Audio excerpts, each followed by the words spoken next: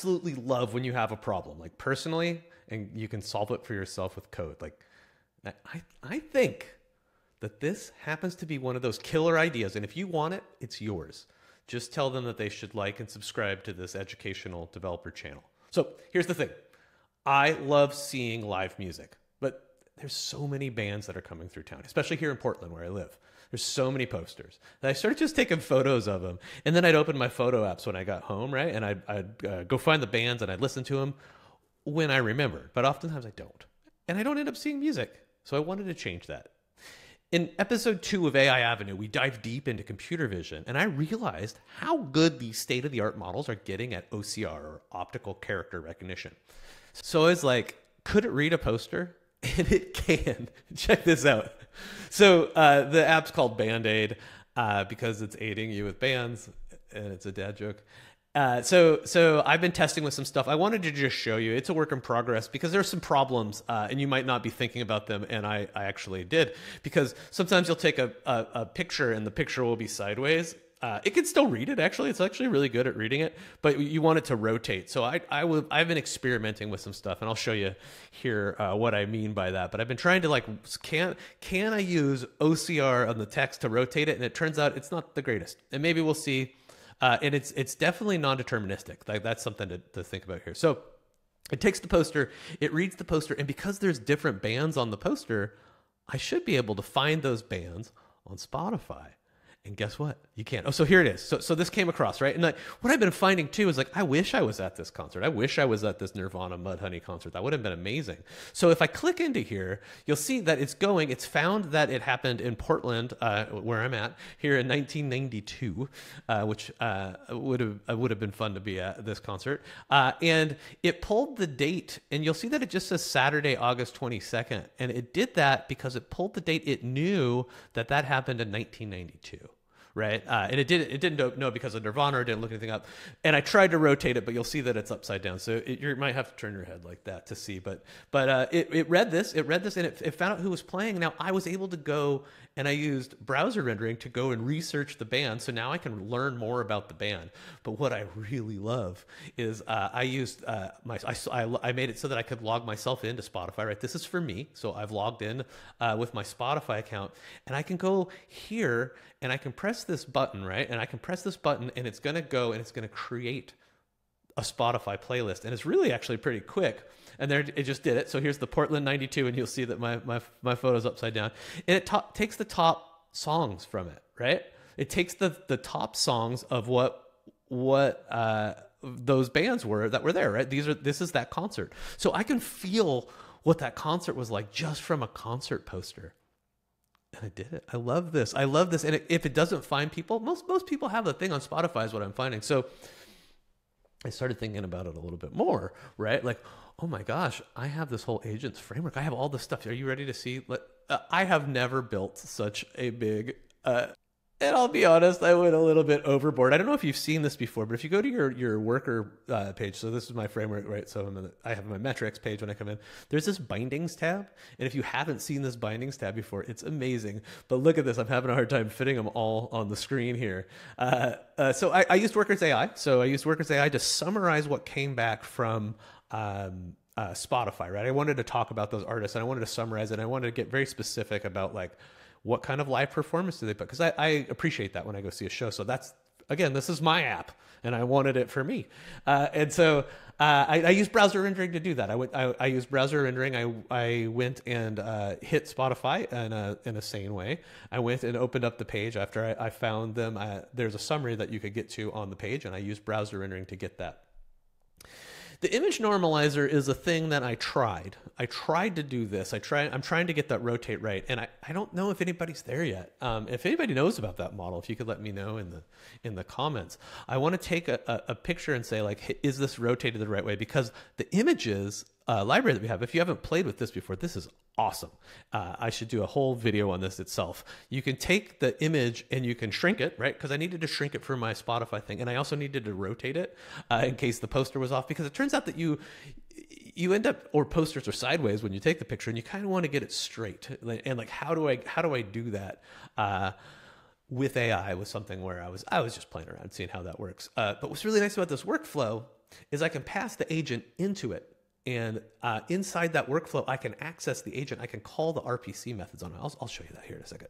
I was also playing with this idea of like, what if I had these agents that like had an orchestrator? So like I orchestrate across, because I wanted to make a poster, and if I wanted people to share that poster, I wanted Spotify users to know and subscribe to the poster. So what I kind of ended up doing a lot of agents. So I made there's a poster itself is an agent, and we'll talk about why that is. And then there's a Spotify user who's also an agent, because I wanted to track it. Users that listen to the poster, and I wanted to track in there. Now, if you haven't seen the Agents SDK before, it has its own little SQLite database in there. So I'm making use of that, and it's expanding outwards. And again, this is for me and some of my friends. Like if I wanted to let them into this app, this isn't for consumption, but it could scale, and I'm feeling that as I build with it. And I love this so much. I'm using an R2 bucket for the posters, right? So that's the object storage, right? So if I upload, I do an upload, right? So first of all, there's an uploads thing, and if anything that goes into that folder, I have a little queue there, and it goes and it transforms it and gets it into the right size, because you could do that when you have an upload queue, right? So I put an upload queue in there. Yeah, and so the poster itself is pulling the information off. I'm doing the one query here in the poster agent. I'm doing that, and let's take a look. Let's take a look at that.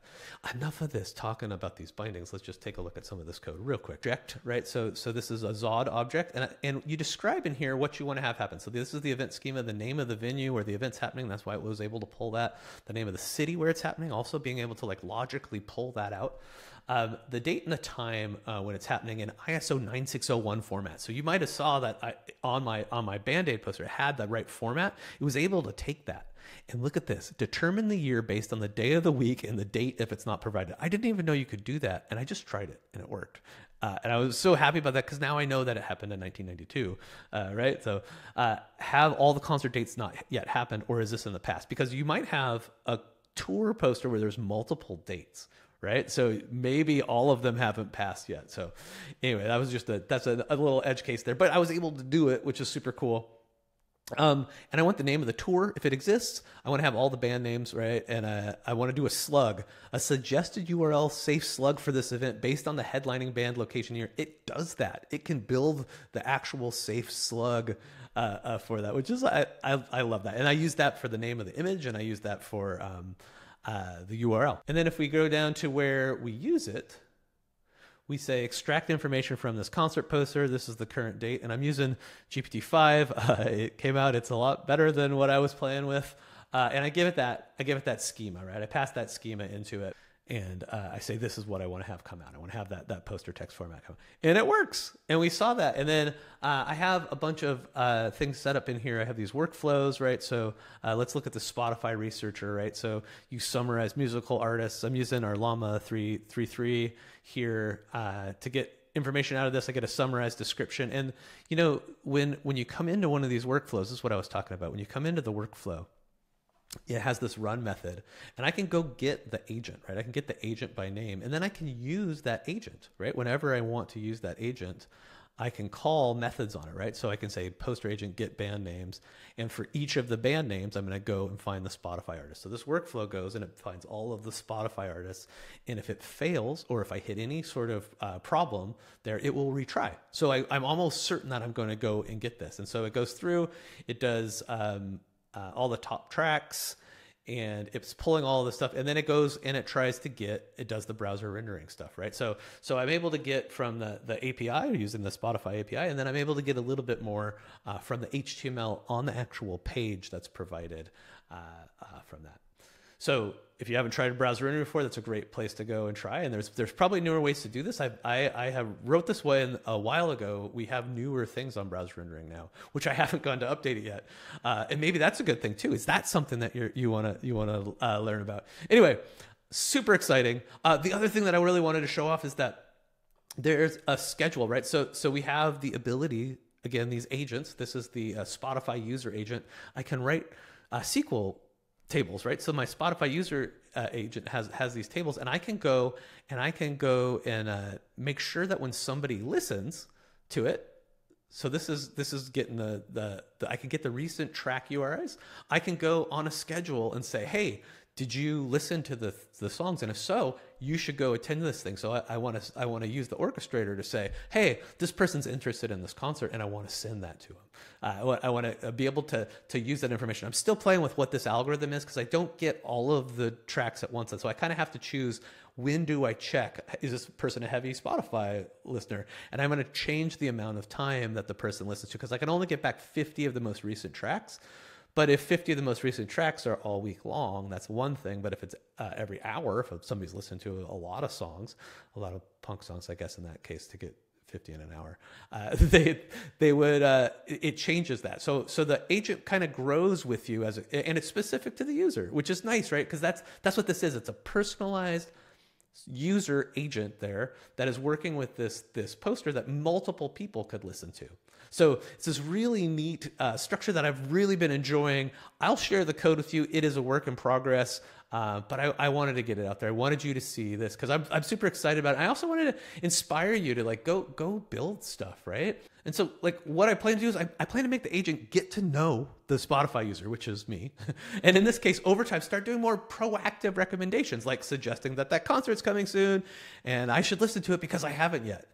And look, I know I say this all the time, but what a bonkers time it is to be a builder. I'll keep you posted on this project because this band poster.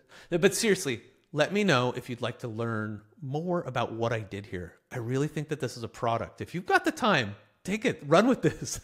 Thanks so much for hanging out, and we'll see you real soon.